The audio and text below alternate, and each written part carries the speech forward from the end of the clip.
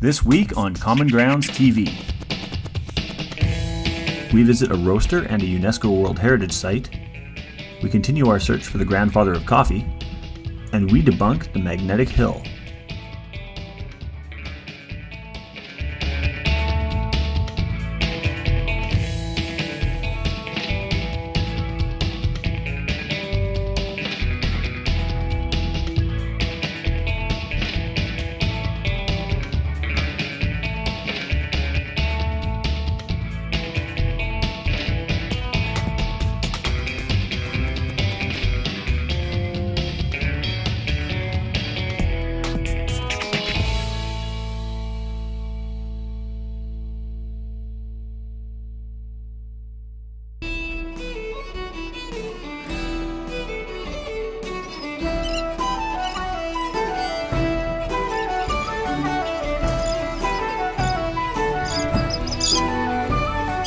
Anytime we get to visit a UNESCO World Heritage site, we get pretty excited, and Lunenburg did not disappoint. Founded in the early 1700s, the town boasts the best preserved British colonial settlement on the continent, as well as beautifully preserved historical buildings. Lunenburg is also known for building ships. Canada's world-famous Blue Nose and Blue Nose 2 both set sail from here. The first crashed into a reef off the coast of Haiti and sank, and the second remains in active service today, sailing out of Lunenburg every summer.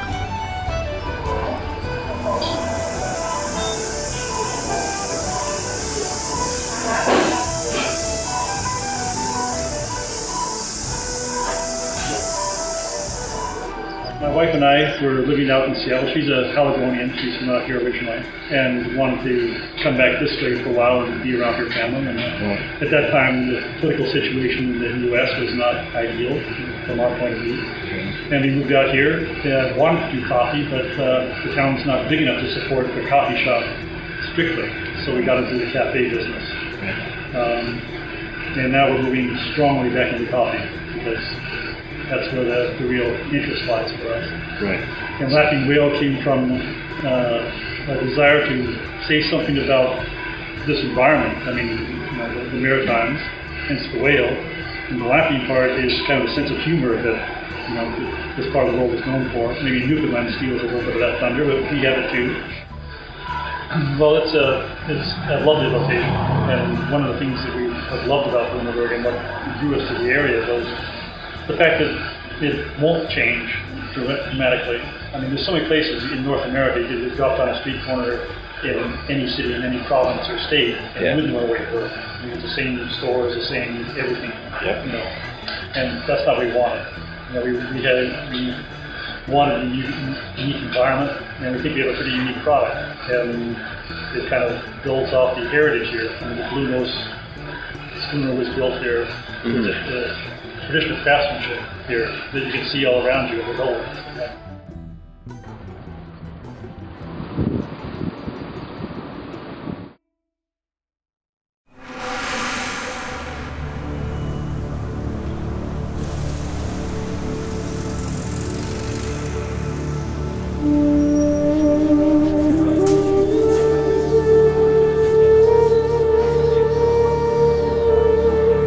After endless stories about the eccentric godfather of coffee, Steve O Reno, we finally managed to track him down after he'd been surfing in the frigid waters of the North Atlantic. So this is going to be a traditional cappuccino, but it's going to be what's called a monk's cap version, which is just doing the milk a little differently. So I'm actually going to steam the milk first. Normally you make the shots first, but for a monk's cap you want to set the foam up a little bit.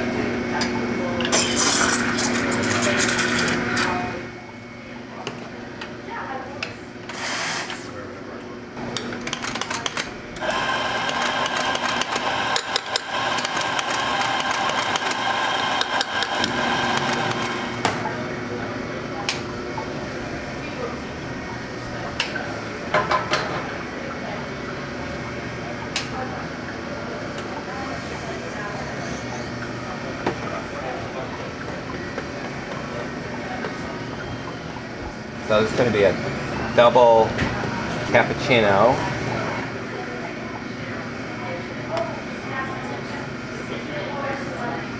And there's a double short cappuccino monk's cap version.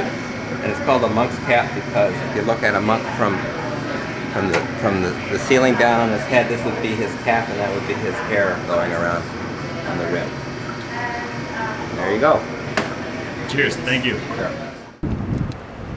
New Brunswick, where are we? We're in the heartland of Canada, literally. It's called Heartland. That's right too. Heartland, New Brunswick. I wish I could say we planned this, but we found the world's longest covered bridge by accident. At 1,282 feet, it's so old that they didn't even measure it in metric. I'm surprised they didn't use cubits or something.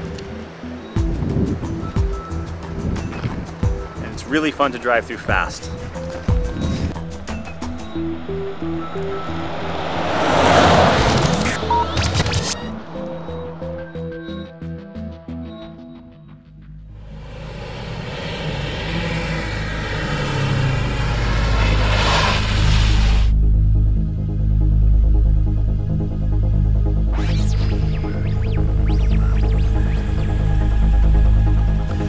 New Brunswick is home to many national historic sites, among them Magnetic Hill and the Bay of Fundy.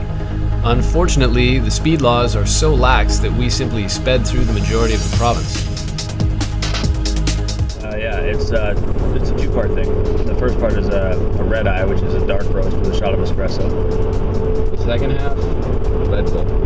What's it called, Nick? It's called the Red Bullseye.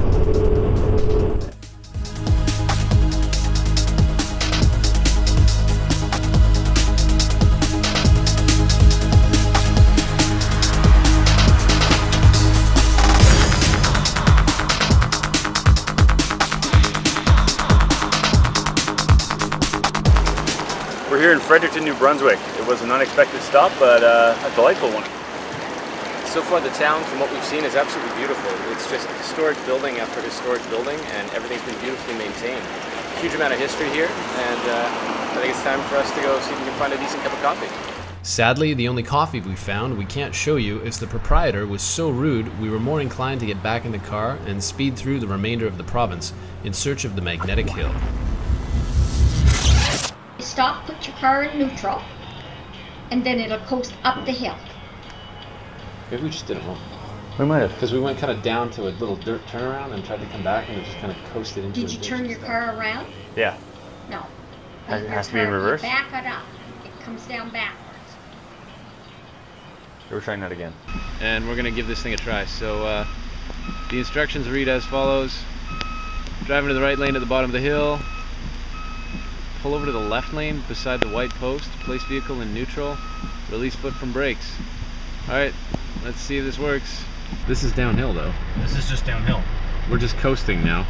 This is not magnetic or... This isn't magnetic or magical or anything. Nothing. Maybe we go to the flat spot and see what happens. This is just gravity. There's just nothing special about this. It doesn't seem to be so far. This entire tourism stop is a total hoax. At least we got in for free. Maybe they turned it off. Alright, stop here. Well, no, it's doing its thing right now, actually. Well, we're just coasting. Stop though. Why stop? Well, just let's see if it'll... Because we're facing downhill. I think their instructions need to be revisited. We're not going uphill at all here, are we? No, I don't believe we are. How can you tell? Oh, well, the water's running up the hill for one. What? The water's running up the hill. This is a total hoax. Running up the hill? Yeah, this is a great tourist attraction as long as it's not raining. But unfortunately, this is Eastern Canada and it always rains. Hang on a second. Look, the water is flowing downhill. We're facing downhill right now, though. Yeah, this is downhill is what I'm saying. Yeah. Alright, well, let's see if we roll. And we've come to a halt. Alright, your summary of Magnetic Hill? Total fraud. Doesn't work at all. It's not a hill. It's just a bit of a ditch. It's a bit of a dip. Yeah. So there you have it. Magnetic Hill. A total sham. I'm gonna go with busted. Well, we tried it, nothing happened. We just coasted down the hill and stopped. Did you go up where the yellow post is that tells you to stop? We thought we did, yeah. How far up the hill is it? There's a white post on the left. Yes. Down about 100 feet. Been so long since I did it, I can't tell you. So what's honest, is it an illusion or what is the deal? It's an optical illusion. Yeah, okay, that's what we thought. Because we just followed the water on the road. The water was going. Yeah. So really it's just a total hoax, isn't it? Well, no, it's not. It's I'm not saying your entire livelihood is based on a myth or, No, or but a lie, but But we are, and it is. We get a chilly reception in Quebec. The king of all things coffee in Montreal shows us a new level of quality control, and we take the chilly reception personally.